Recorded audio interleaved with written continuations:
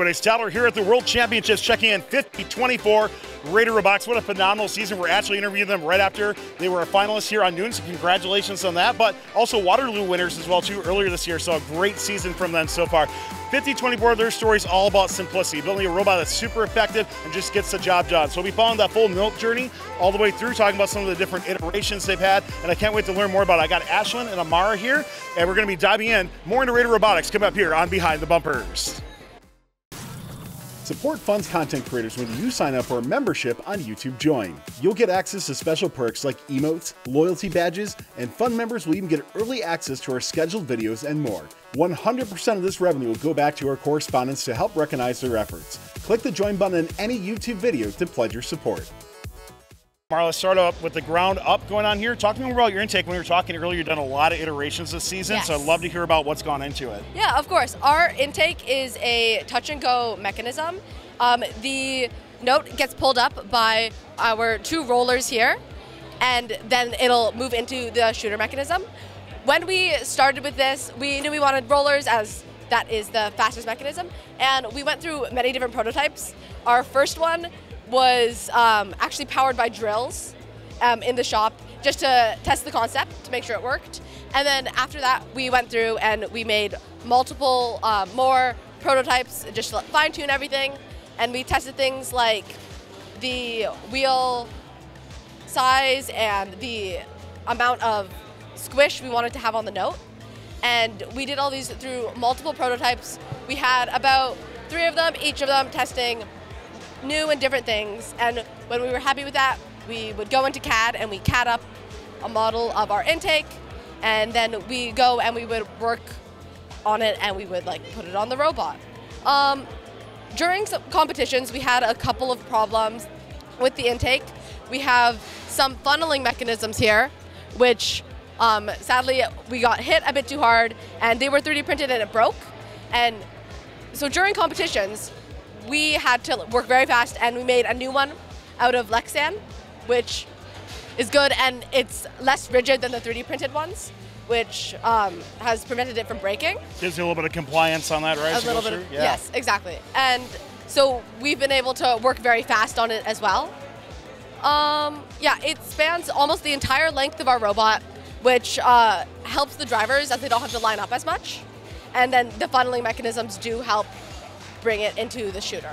Obviously been working out great with the phenomenal season you had so far. Let's keep on that note journey. We'll bring the note in just a second, but we got to talk a little bit more about your flywheel and shooter first, so let's hear more about that, Ashlyn. Talk about the composition of it, and then we'll kind of see how that cycle works.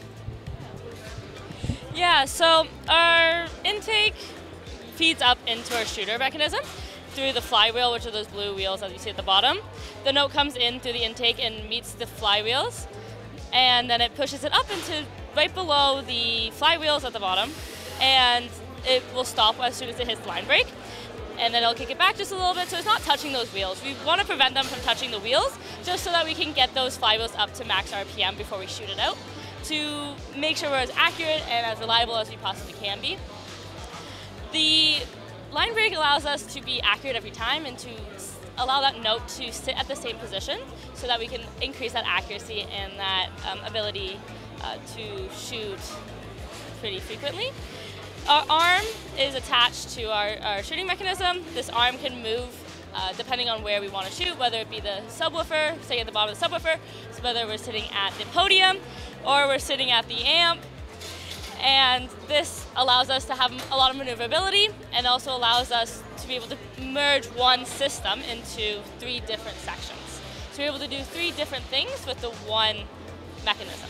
This allows us to keep it very simple, as you mentioned, but still have that range of mobility and be able to do a variety of different things. Bringing your arm like you did right there, looks like really stable and on the ground. What kind of considerations to like your center of gravity did you have to put in regards to designing this? Yeah, so we had a little bit of center of gravity problem because so much weight at the back of your robot. So that's why the battery is also there to kind of help with that situation. We find that because of the speed of moving at our arm, it's not a huge factor in the thing, and that's why we have the A-frame, and it's in a triangle-like position to prevent that instability and that moving backwards. We did notice as we increase the speed of the arm, the robot gets a little bit more off-centered and sometimes leans backwards a little bit. or when we're putting the arm down at that speed, it can cause it to slam against the swerve modules and like fly forwards a little bit. So we found a nice sweet spot where the robot moves very quickly, so we're able to be very efficient, but also slow enough that we're not tipping or stuff like that. We've had no tipping issues. That's also caused by the wide base that we have as well, and the extra bit of base we have at the front with our intake to allow it to be a little bit more wide and then have that stability as well. Super efficient design. I love everything that's got into this, and obviously, as we mentioned, being division finalists, performing super well as well too. So congratulations on that. We got to talk about your climber mechanism as well too, Amara. So talk to me more about, when we're talking simplicity, I think your team has really nailed it here. So talk to me more about what you're utilizing for climbing. Yeah. So our climbing mechanism is actually attached to the arm, and we will hook on to the climbing mechanism with hooks on the arm, and then when it pulls down, using gravity, it will hook onto a chain here. The chain will hook onto there. And this really helps with simplicity as it is attached to a mechanism that we already had on our robot, and it prevents like overcomplicating it, having to add a whole other mechanism onto the robot. We're very proud of this, and our climb system worked on many different iterations of this, and we tested a bunch of different things, and this is what we settled on because of its simplicity, because it's very easy and we didn't have to add anything extra to the robot to do it. Well, 50-24, first off, congratulations on an incredible season. A well-known team in Canada, but if you're not from that area, you really should be paying attention to this team and looking for a bright future out of them. So thank you for everything you've done here today. Congratulations for showing more about our robot. We really do appreciate it, and good luck in future seasons as well. Thanks a lot. Support funds content creators when you sign up for a membership on YouTube Join. You'll get access to special perks like emotes, loyalty badges, and fund members will even get early access to our scheduled videos and more. 100% of this revenue will go back to our correspondents to help recognize their efforts. Click the Join button in any YouTube video to pledge your support.